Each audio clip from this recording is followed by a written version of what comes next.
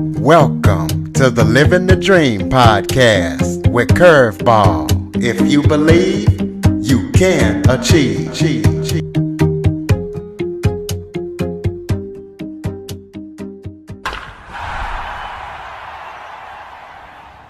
Welcome to another episode of Living the Dream with Curveball, where I interview guests that motivate, teach, and inspire you to stop at nothing to fulfill your dreams. I'm your host, Curveball, and today we're going to be talking about substance abuse, recovery, and mental health. I am joined by Jay Shifman. He is a speaker, a coach, and the host of the Choose Your Struggle podcast. So we're going to be talking about recovery, some statistics, and the struggle that he had to go through and why he is so passionate about this topic. Jay, thank you so much for joining me today. Well, I really appreciate you having me, and that was a great introduction. I got to tell you, man, I'm sure people tell you this all the time, but from one host to another, you have a fantastic podcast voice. Well, I graduated last year with academic excellence from broadcasting school. I'm also an internet radio DJ. Fantastic. I got to tune in, man. That would be wonderful. Absolutely. But let's make this all about you. Why don't you kind of give a little background about yourself? Let the audience know who you are. Yeah. So I'm a guy in long-term recovery, first and foremost. That is sort of the understanding of everything I do. It comes from that perspective. Is I've been there, I've come back, and I make sure that I never forget it. There's of course a moving past it that happens, but I guess being grounded in that experience and being tethered to understanding of what people are going through is really what allows me to do all that I do now and keep a distance, but at the same time still have a little foot in there saying, I know where you are. I've been there myself, and trust me, you can get beyond this too. Speaking of being there, you definitely have been there, because in your bio, you talk about how you survived 2 suicides and 1 overdose. So why don't you kind of walk people through what you mean when you say you've been there? Yeah, well, so the brief version of my story is that I was misdiagnosed with an issue of mental health in my preteens or in my teens after a diagnosis of ADHD.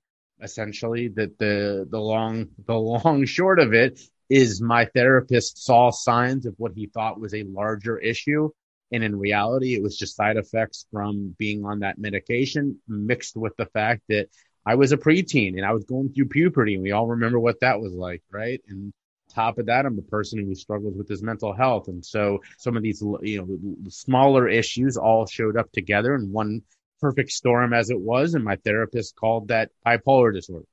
Now, I didn't have bipolar disorder. Bipolar disorder is a very serious diagnosis of mental health issue. But unfortunately, I was put on medication for it anyways. And by my early 20s, I'd been on, I was been on so many different medications and was currently taking so many different medications that I had cycled through the from one end of the spectrum to the other of using these safely to misusing them and to finally having an addiction to many of these medications. And at 23, I gave up hope. I decided that this wasn't going to get better, which was the dumbest thing that I've ever thought. But, when you've been getting worse for over a decade, I guess it's understandable. And attempted suicide twice in a 2-day span. The second day, I went through an overdose. I clearly survived that overdose and spent the next almost 6 months between a lockdown facility, which is, exactly what you see on TV, no shoelaces, no belt, that kind of thing. And finally, a long-term care facility, what we would have called mental institution 50 years ago.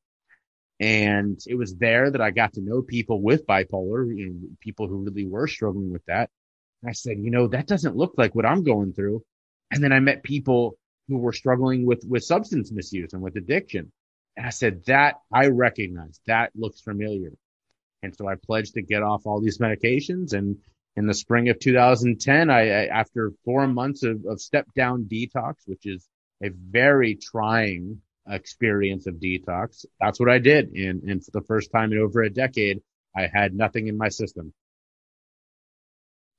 Well, I have a two-part question for you. The first part is, how often do you think in mental health that these professionals misdiagnose people?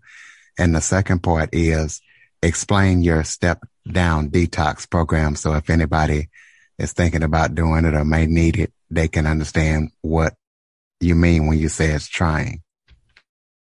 Both wonderful questions. The first one is something that I talk about a lot, and misdiagnosis is a part of any medical interaction, right? Because they're doctors, they're humans, they make mistakes. Now, what's scary is that perfect example. I love to use this example. My aunt recently went through a fight with cancer. She's doing much better now, but for every step of the way, she got second, third, fourth, fifth opinions.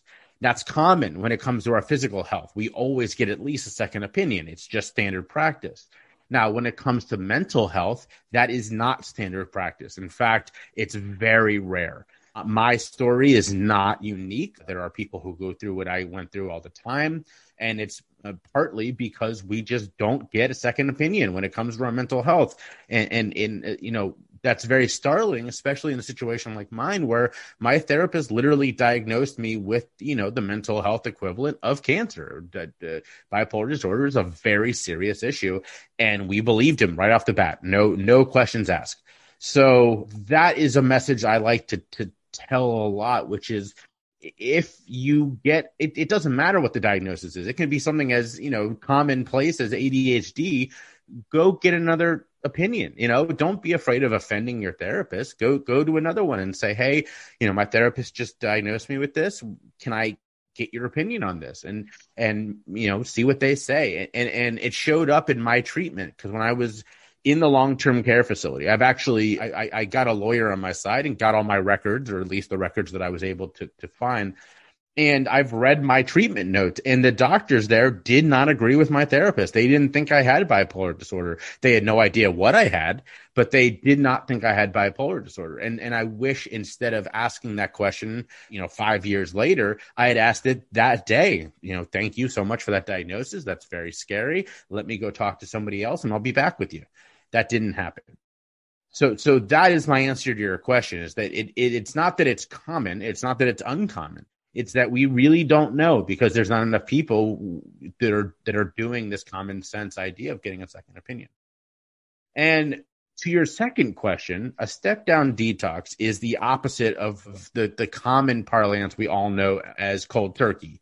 So unfortunately, I was on so many different medications that I couldn't go cold turkey, which is where you just stop and you let your body heal. If I had done that, the combined withdrawal, at this point, I was on 6 different medications, one of which I was taking more than what they thought was a lethal dosage of this drug. And if I had just stopped, my body would have gone into such a state of withdrawal, I would have died. So step down is very common. It just isn't as well known. And what it means is you take a little bit less of the drug every day until it's out of your system. And in my case, because I was on so many, doing that took almost 4 months, because I would focus on drug A and it would take 3 weeks to get that out of my system. Then I would move to drug B, and some were quicker than others. And I had a doctor advising me, a therapist, a psychiatrist, who was advising me on how quickly I could go through this. But it was painful in every sense of the word. I was in agony, both physically, mentally. My brain was going haywire because my body was screaming at it all the time. Solely, I was just felt terrible. I felt hopeless. So it was a very trying period, and I'm very lucky that I was living at the time with my grandmother in Arizona. And my grandmother is my biggest cheerleader, my best friend, still is to this day. And she was there. She was waiting on me hand and foot like a nurse. I mean, there were days I couldn't get out of bed, other days where I could. And if it wasn't for her, I don't know if I would have got through it. In your bio, you talk about statistics of people who suffer from mental health and substance misuse. kind of go over those and give an overview of the statistics that you have found with this issue? Yeah. So I will say right off the bat, the easiest answer to that is that it's way higher than you would think. Before COVID, and I'll get to COVID in a second, but before COVID, different estimates were somewhere between 1 in 4 and 1 in 5 people in this country would at some point struggle with an issue of mental health. And those estimates, the reason that they're different is that it depends on if you include things like substance misuse or addiction. Some places count that as an issue of mental health. Some places don't. Of course, now we know that it's very close to 100% of people who struggle with addiction also have an underlying or concurrent behavioral health issue. So it's kind of silly to separate the two. So I tend to believe before COVID that number was at least 25%, if not higher. That being said, COVID completely changed the landscape. And in fact, there were some people that were estimating, some really respected researchers who were estimating that at least as high as 1 in 2 people were struggling with their mental health at some point during COVID. And it's because for the first time, ever, a lot of people were kind of waking up to what anxiety felt like. And so you had people going, oh my God, is this what anxiety is? Is this what, somebody living with an anxiety disorder goes through every day? This is horrible. And so one of those sort of unintended consequences is there's been a lot of writing on people thinking, well, is it possible that there's going to be a lot more empathy for mental health going forward because people are going to be able to think back and go, oh man, I remember what that felt like when I was going through that during COVID. So that is something that a lot of us are kind of sitting back and waiting for or watching for. And I will say just, this is my own personal experience on this. Obviously take that with a grain of salt because it's literally just mine. I think it's already happening. I think we can look around us and we can see a shift taking place in leading with more empathy for issues of mental health. And it's because so many people just went through this traumatic experience and that trauma is affecting them. And so they're able to look around and go, oh my God, I definitely feel more of a kinship with that person because I know what that's like. You talk about the system needs to change. There are things that need to change in the system to deal with these issues. Can you talk about what do you think that needs to change to be able to better deal with mental health and substance misuse? 100%. So the easiest answer, there's a lot. You and I could do a whole podcast just on that question and still not cover all of it. But the easy answer right off the bat is during the passage of the Affordable Care Act, Obamacare, part of that law was what was called mental health parity. And very, sort of surface level, what that means is that we are supposed to be able to see a mental health clinician to the same extent that we can see a physical health clinician under our insurance plans. Straight, that does not happen. And the reason it does not happen is that the insurance companies do not want to pay for it. And our legislators have not once held them to that law. The law passed in 2011. And from day one, it was very clear our legislators were going to ignore the fact that they had just passed this law. So the easy answer is it's already there. All we have to do is hold them to it. And what that would look like, perfect example, is my current insurance plan. I can only see a therapist once a quarter under their plan. And yet I could go to my doctor once a month and it's covered. That makes no sense. It should be the opposite, if anything. But by this law, it should be equal. So that's the easiest answer is that we got to hold insurance companies accountable to the law that was already passed. And that means asking our legislators to do that because they were the ones that passed the law. So that's number one. Number two is the treatment system. This is more focusing on substance misuse and addiction. The treatment system is just flat out broken. And there's a lot of different theories as to why that happened. There's a lot of different ideas about how to fix it. But everyone agrees, or those of us who do this work, all agree the system is broken. And it's broken for a couple different ways. Number one, most of the places do not take insurance at all, just no insurance. If they do, it runs out very quickly. And again, that's more on the insurance, but the system is okay with that because that means that you're paying out of pocket, and that's going to be more money for them anyways. So number one is the cost. The average treatment center can cost around $30,000 a month, which is just ridiculous. Number two, most of these places do not use scientifically proven treatment methods. And that would be shocking if that was anything else. Can you imagine a cancer doctor who was like, we're not going to do chemo? And you know what? If you believe we should do chemo, that's fine. We just don't do that here. That's basically where we are with treatment. In fact, 80% of treatment centers in this country do not use the medical system for their treatment. They do only AA style 12-step treatment. Now, there is nothing wrong with AA. There's nothing wrong with 12-step style treatment. In concert with medication, in concert with therapy, it works very well. It does not work very well alone. In fact, when it comes to substances other than alcohol, which is what AA was founded on, it's literally in its name, Alcoholics Anonymous. Other substances, the success rate for AA is under 10%. In fact, the last time that anyone did a study on this, they found it to be roughly 8% of people who used AA to get off of something other than alcohol succeeded in staying in recovery. That is abysmal, and yet that's what 80% of our treatment centers use, which is just ridiculous. So those are the two very surface level. And when I say that the system needs to change, I mean overhaul, right? And we got to get a better insurance plan in this country. And I think that kind of means moving away from our current, privatized insurance. And then we have to overhaul the treatment system. And a lot of people, the ones that I subscribe to, at least the ones that I follow, are saying the way to do that is by rolling it back into the healthcare system altogether. Why are treatments separate? Why is it that you can't go to a doctor and get information on treatment? It doesn't make any sense for it to be a separate industry. It should be part of our medical system. Well, let's talk about your Choose Your Struggle podcast. Tell us about that. Tell us about where we can listen and the type of show it is and the people you talk to. Well, I started the podcast in January of 2020, and I did so because I was looking around and reading the writing on the wall, and it became very clear as eventually happened that it was going to be a struggle to do what I normally do in the year 2020, and that is my background is in public speaking. That's sort of my bread and butter. And in fact, in early March, when the NBA canceled it, we all remember that as being the real, like, oh my God, this COVID thing is really, going to get crazy.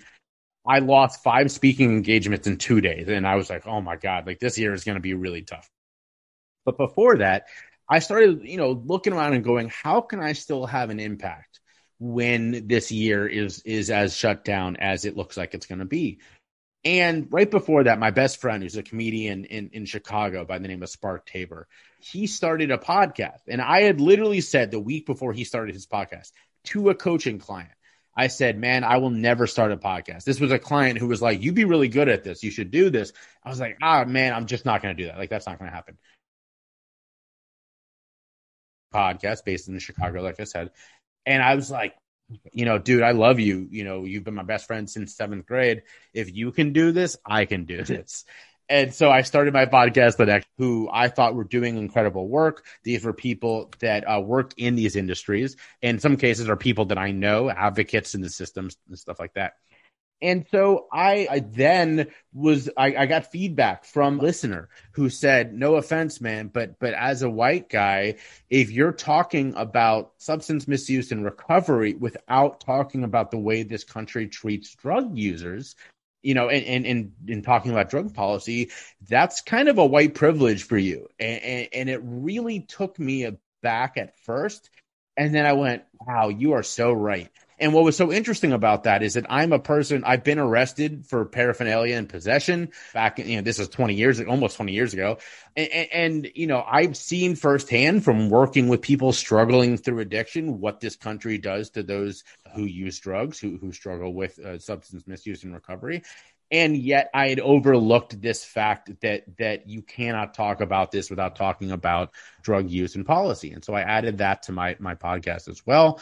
And it was after that it really started to take off. I started bringing in people like, representatives of Drug Policy Alliance and the Brookings Institute in DC, incredible, motivating and inspirational people around these issues. The real big name, I guess the highest high of last season, which ended in November, was I brought in Katie Hill, she's a former Congress member who went through a very traumatic experience while in Congress. We talked about that. And so the season ended on a really high note. Everything was going great. And I re-kicked it off in January for season 2.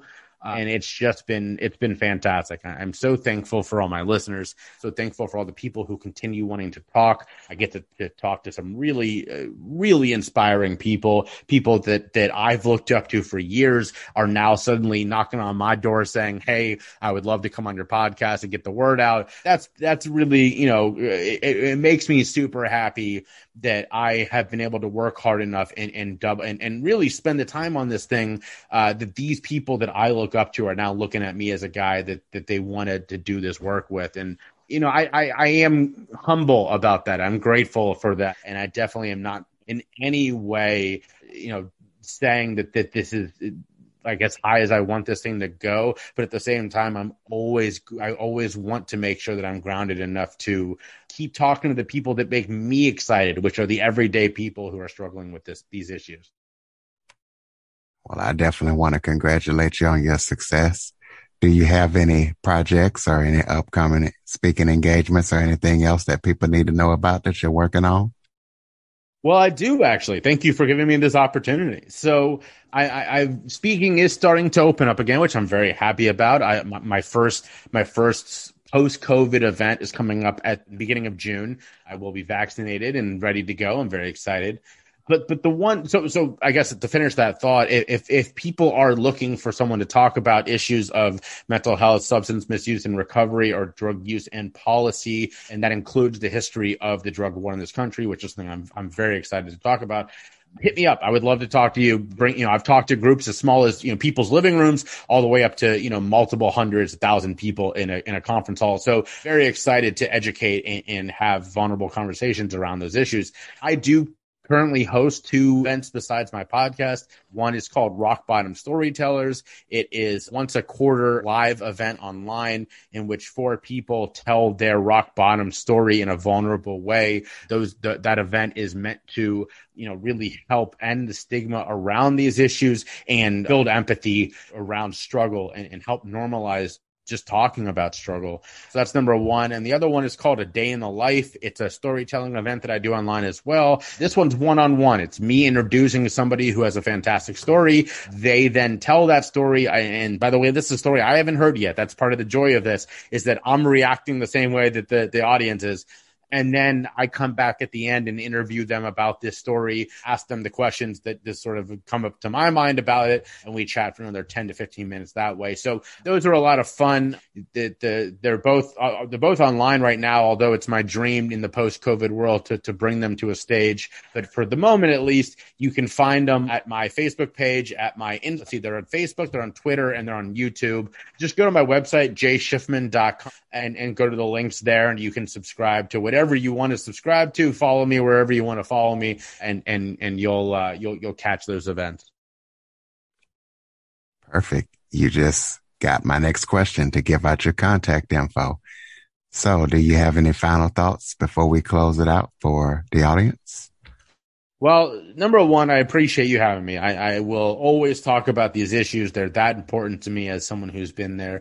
But I make sure that I say the same message whenever I speak. Number 1, as I always said, always get a second opinion. I that's sort of my own personal pet peeve because I didn't do that as a teenager. But it's just a common sense thing that we overlook when it comes to mental health. But number 2, and most importantly, and I really mean that, most importantly, always reach out, whether you're someone who is struggling and you feel like there's nobody that wants to be there for you, or the opposite. If there's somebody in your life who you're worried about, the answer is always reach out. Don't be afraid to have a hard conversation. And I always offer this up whenever I'm interviewed, whenever I speak. If you're hearing this and you say, well, that's well and good, but there's nobody in my life that would listen to me. Number one, again, take it from a guy who also thought that and attempted suicide twice. I can't tell you how many people reached out to me afterwards. Like, I'm kind of angry at you that you wouldn't talk to me, you know? So that's number one. But number two, I always offer this.